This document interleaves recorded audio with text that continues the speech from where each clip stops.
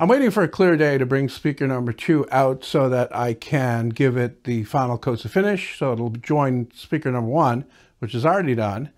And then I can put the drivers in both speakers at the same time and finish the project finally.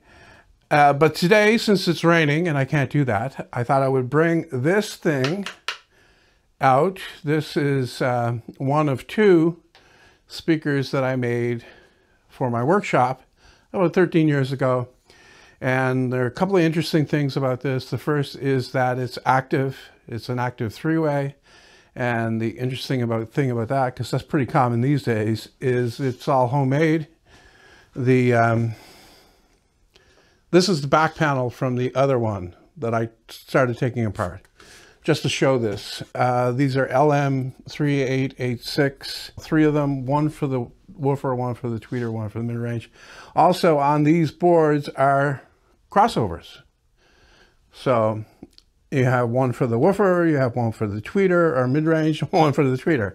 And they have a pot, a potentiometer, so that you can adjust the volume on each one. Now, one thing I didn't do when I built these, because it was just for my workshop and they sounded okay, like I adjusted it by ear, basically. I didn't measure them. So I should have done that at the time because I discovered a small problem, but they sounded okay and certainly good enough for my workshop. So I ran the first sweep after setting everything up here. I've got the microphone a meter away from the speaker, and I ran the first sweep, and you can see that there's a dip in the response around 3K. And I knew exactly what that was when I saw it. I said, that tweeter is out of phase with the mid-range. So I took the tweeter out, reversed the wiring, put it back in, ran the sweep again, and now you can see it's better. If anything, that tweeter is a little hot. But like I say, workshop, loud volume, you want, as much as you can. And I really wasn't noticing it. Sound good. So right about now, you're probably saying, well, that's his problem. He has cloth ears. I mean, it's no wonder that he can't hear the fraction when he can't detect that hole at 3K. Now, the other thing I want to talk about on these is the tweeter. And it's kind of interesting, and it kind of ties in with the diffraction horn flare video, because it is a tweeter with a horn flare built in. It's a Polk audio, and you can see in the response that it dives down at around, around 18K. And we saw a very similar thing on my horn flare where it was rolling off up around 17K. Now this one has a phase cap on it, and I was thinking that I could, because I don't think I'm going to be using these tweeters again. I may, but I can always put the phase cap back. I was going to cut it off and measure it again and see if that makes a difference. That made more of a difference than I thought it would. I've got a hole now of 14K. That's probably deeper than the one I had at 3K when the tweeter was reversed. And it was this little piece of plastic right over the cone that made all the difference. You can see that it dips down at around 14K.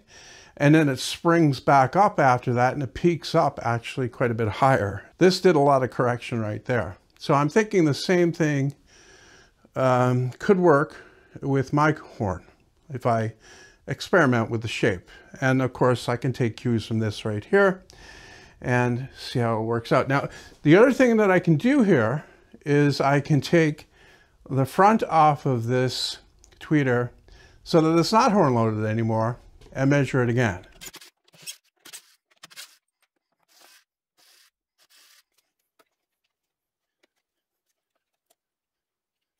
Oh no, oh no, oh shoot.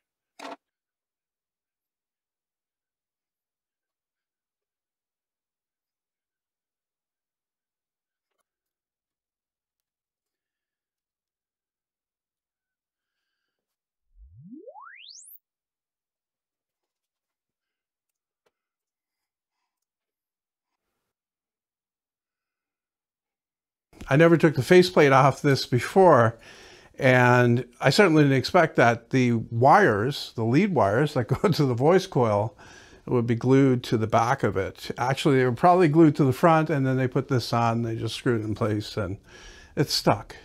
All right, so when I pulled it off, I broke the wires, but I was able to repair them and run the sweep again, and you can see the results of that. And you can see why they added a horn to this tweeter. What the horn did was it raised the efficiency of this tweeter from around, it looks like maybe 3K right up to around 16K.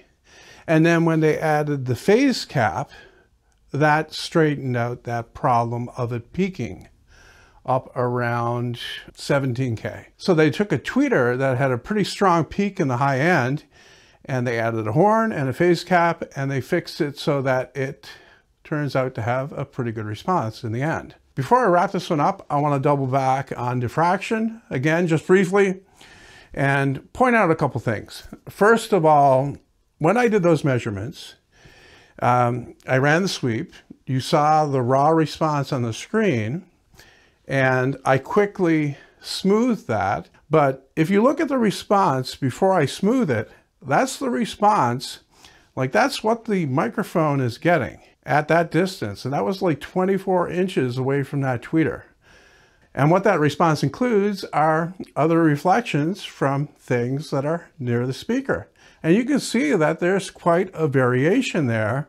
And the smoothing and the gating doesn't do anything to the tweeter. It just works with what you're seeing on the screen. So those, up and down peaks and valleys are still all there. And you seriously believe that you're going to be able to hear that little wiggle that we saw that was caused by the edge diffraction of the tweeter? I don't think so. And to go a little bit further with that, it's kind of ironic that people that will accept, a lot of room reflection and say it's actually beneficial would have a problem with that minute amount of edge diffraction. I know with my cloth ears, I can't hear diffraction, but I can certainly hear those early reflections from the walls in an untreated room.